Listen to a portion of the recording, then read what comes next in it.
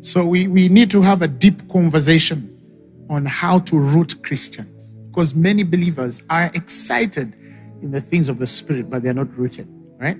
But he says that there's something that will come on account of the word. So I charge you that these things you're getting excited about and writing notes in your phone or your notebook, those things are going to test you.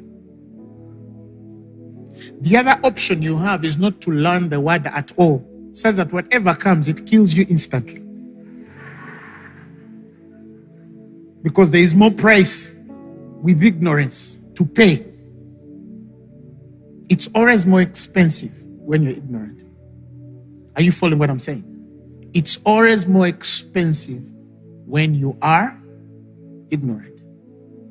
So, trouble comes. When trouble comes. Read your Bible. The Bible says when trouble comes. It didn't say if trouble comes. It doesn't say supposedly trouble came. It says when trouble comes. Because the way of life has defined that trouble will come to us all. That is the inevitable conversation that every mature Christian should understand. That's the conversation that everyone who is starting to walk this life of salvation should appreciate. Trouble, testations, challenges, attacks are not an if or may or could. They are a must. We only differ in the attacks, but they must come. You have to prepare yourself. You have to prepare yourself.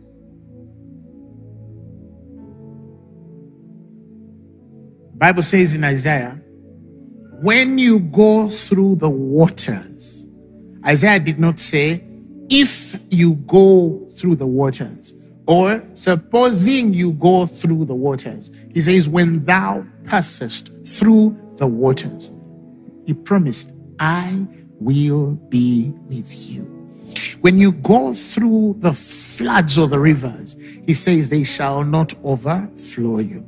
He said, when you walk through the fire, he didn't say if you walk through the fire. He said, when you walk through the fire, he says, thou shalt not be burned, and neither shall the flame kindle upon thee. It's simple. It will come. When it comes, he has promised how you go through it. Now, some of you probably are quick at judging people who are in their flames now. That person didn't pray well. We thought that this sister had understood, but the way she's living, it seems like she didn't get the revelation that I have. Oh no, darling, give it some time. You can't tell next year, you can't tell next week, but one day you will wake up to a flame too. And you might need to prove yourself. You might probably accelerate in one area and forget that there are also areas that you're going to be tested with, and you're going to be tested. It's only a matter of time. So, Christianity, fundamentally, then awakens us to the reality of expecting whatever should come, but the guarantee that we must win. We must win. Because with the tribulations and trials is also the purification of our faith. The purification of our faith. Because to God, the Bible says it's more important than gold. 1 Peter 1:7. He says, the trial of your faith being much more precious than gold that perisheth, though it be tried with fire.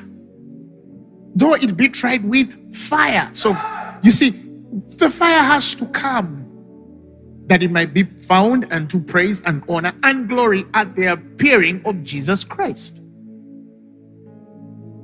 So these things that come, you've been diagnosed with this, you have been fired, you have challenges in your finances, people are poking at you and you're saying, oh, what did I do? All of these things are preparing a certain individual. It's like I was sharing once with some people and I told them, when I just started this walk, for example, the place of persecution, when I just started this walk, I was so innocent because the people who raised me, my first pastors, the Mawages, Pastor Emma's parents, there are things they never showed us growing up. They never showed us those things. Pastor Maweje, John, had never sat us down to discuss another minister. We never knew it. So you grow up in that innocence that no, ministers don't discuss each other. You might take for granted that innocence, but we never knew it. You understand? So there were many things we didn't know. Then I went to another wonderful church, which also shielded us from so much. And then we get into ministry, and then the anointing starts to flow. Then persecution comes. Oh, and I remember one of those days I went in one room and then lay prostrate because I felt I'd been betrayed by some men of God. And I wept, God, what should I do? And then I later examined and realized I had to actually go through that. Now, I honestly don't lose sleep over a tabloid.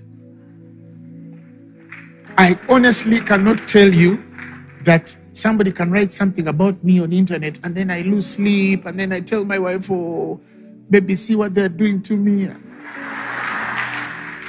I'm past that level. There's things God has dealt with. The skin is thick in and out and harder than you think. I've built backbone. You know why? Because I have known him, which is from the beginning. I've understood how the God from a certain place. He speaks of fathers which have known him from the beginning. We understand the order of things. It's a very important aspect when he talks to fathers as they which have known him. He says, I speak to you as fathers because you have known him from the beginning. I understand the pattern and order of things.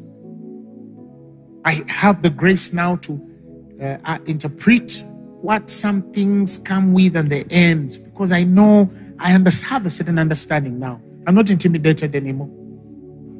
But I had to go through the process. Some of you, the things you have gone through, and you can relate with my story, they began so hard, but over time, God has built a certain character in you. He has built a certain character in you that it's not a big deal if you don't have food. You won't denounce God and, sell your body because you don't have food. Something has built in you. You understand? Those things of, I'm not going to serve. Sister Ophelia offended me. Not real name. Okay?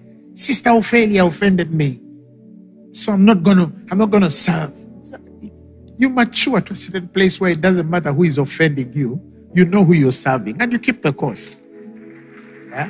But then we have those ones who say, oh no, I'm not going to come back to the choir.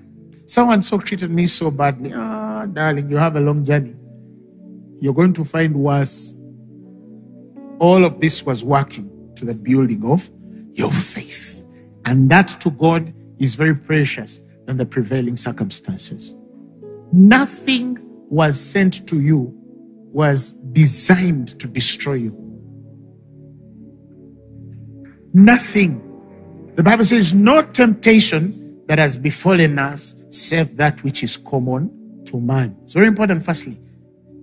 But God is faithful, who will not suffer you to be tempted above that which ye are able. That means everything testing you, God had to first look at your strength, your tenacity, your ability, how much fortified and able you are to overcome the challenge. And he told it, okay, try my son and see. Try my daughter and see. You will understand that this one, look at the temptation of Job. That before Job is tempted, God is boasting over him. Have you considered my servant? You see, God boasting over you. So what you think is killing you and you're spending overnights weeping over, God already boasted that you can beat it. Come on!